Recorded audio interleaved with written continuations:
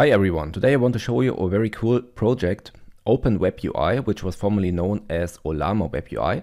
That is an user-friendly self-hosted web UI, which is designed to operate entirely offline. That means that you can run it with a local model and you don't have to make a request to, let's say, OpenAI. So it's completely free to use if you use it with Ollama, but it also works with OpenAI. If you have a look at the user interface, you can clearly see that it's heavily inspired by ChatGPT.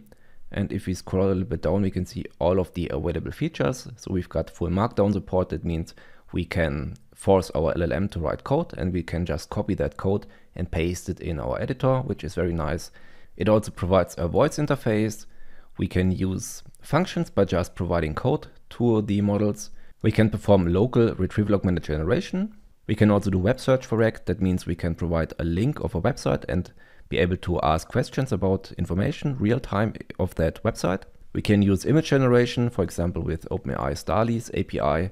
And what's really, really cool is that we've got role-based access control. That means we can even host it in our company and give users specific roles, let's say to have access to specific features or models that we provided. It's very easy to set up. We just have to scroll a little bit down. And here we can see that there is a part quick start with Docker. And here is the installation with the default configuration. If you've got Ollama on your computer, then you can just use that command. If you don't have Ollama installed, then just follow the following installation process. First step is to download Ollama. Go to ollama.com and on the top right you can find a download button. Here you can select the correct installer for your operating system. I'm on Windows, so I just click on download for Windows and download the executable. After downloading the installer, just follow the installation, and after that you will have installed Ollama CLI on your computer. After the installation, Ollama will automatically start a server which runs on port 11434. You can check that if it's running by using netstat on Windows PowerShell and search for the process running on this port. Then you know that the Ollama server is working. Now you can check if the CLI is working. So just type Ollama and then -- help. And here you can see we've got multiple commands which we've got installed in our CLI. Okay, now we know that everything works, but we don't have a model yet. Just go to Ollama and then on models. And here you can see these are the models we can download with Ollama. So we will use Llama 3.1 and we've got 3 different versions, 8 billion parameters, 70 billion parameters and even 405 billion parameters. The smallest version has got 4.7 gigabytes and I think the largest one is around 231 gigabytes. So we will stick with the smallest one. I think the performance is quite good. And then we can just copy the command. And the command is Ollama run and then the model and here at the end the size of the model. So let's copy that. And this will download the model. For you, it will take a little bit longer because I actually just downloaded it. And now we can see success. So the model was downloaded correct. And we can even chat directly with it. If you just type hi, then we can see this is the response from Llama. How is your day going so far? And we could use the model just like that from the CLI. After you ensured that Ollama is installed on your computer correctly, just copy that command. Go to our terminal and then paste it here. As you can see, we expose the Open WebUI on port 3000. So this is where we can access it on our local machine. We then have to run Docker PS to see if everything works. And if you can see that the status is up and running, and here we can see the health status, it's currently still starting. So we have to wait a few more seconds, but we can already go to our browser and then go to localhost port 3000. So this is the authentication endpoint that you will see on Open WebUI. And first you have to create an account. So here you have to provide your name, your email and a password. It does not have to be your real email. You can just use some kind of fake email. After registering your user, you can just log in and this is the user interface. So what can you do here? First, as you can see that this is German. So we can configure that to another language. Just click here on the right or on the bottom left and then click on settings. And here we can see the language. You can change it like this to English and then you can see everything is now English. To chat with Ollama, just click on New Chat and type a message. You can also click here on a suggested prompt. And here on the top, you can see that this is currently the only model that we've got available, since we only downloaded the Llama 3.1 with 8 billion parameters. So we can just select that. We can also set it here as our default model and just type something like this. So hello, how are you? And then we can see that the model uses a streaming interface to respond. If you are a user of ChatGPT, then these buttons should look pretty familiar. You can regenerate the message, you can upvote and downvote it. You can also click on read aloud, but that's actually quite horrible. You can copy the answer, you can also edit the answer. So a lot of options here.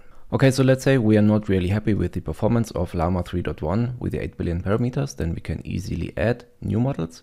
Just click here on the top right and then on admin panel.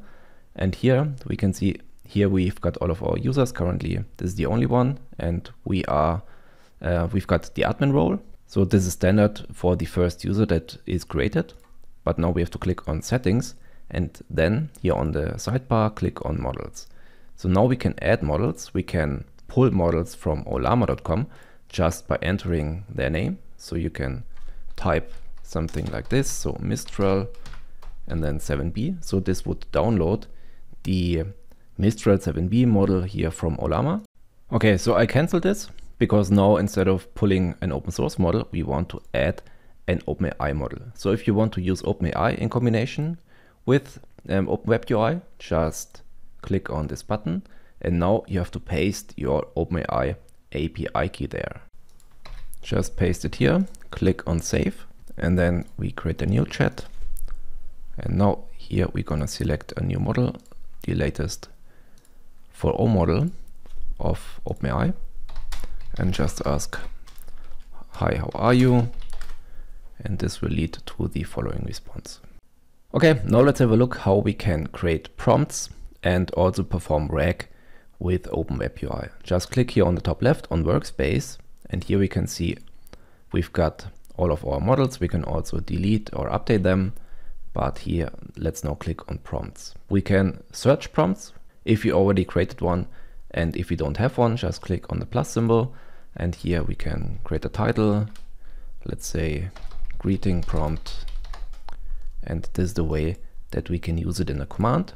And now we just have to write a prompt. So let's say hello to, and since we don't know who we want to say hello to, we can use a variable for that. And to use a variable, we just have to write brackets and then the name of the variable.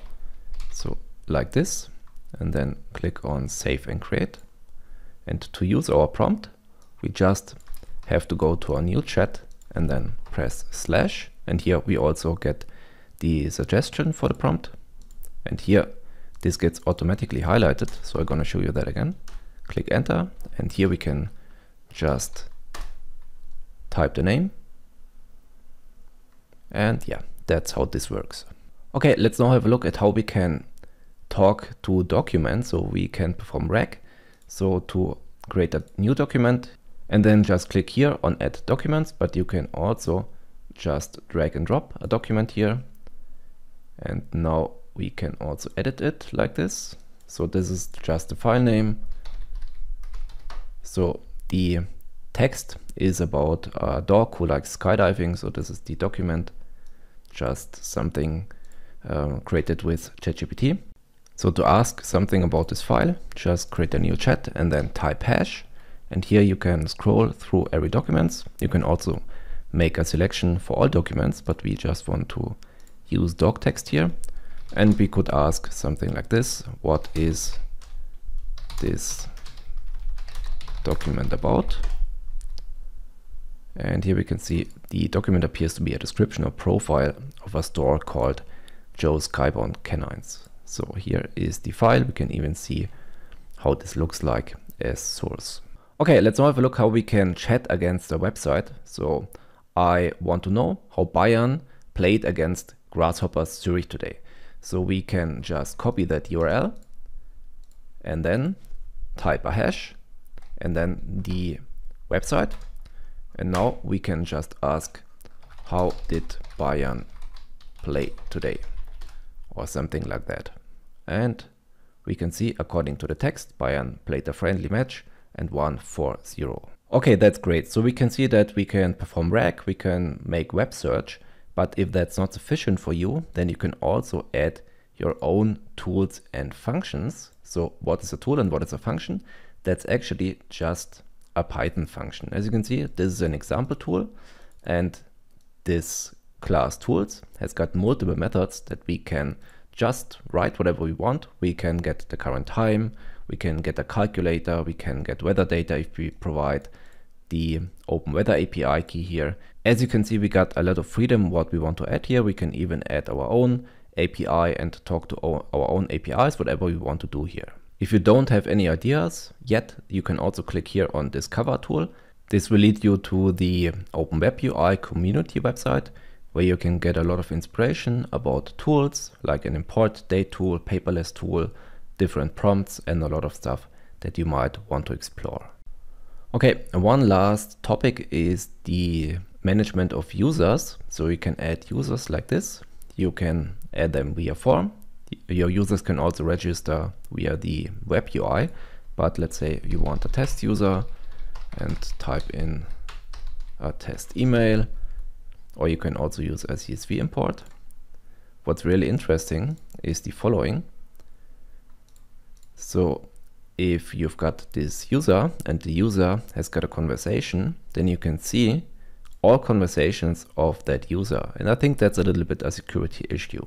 So if you want to use Open WebUI in a corporate environment, that might probably prevent you from using it there, since data privacy regulations might not allow that.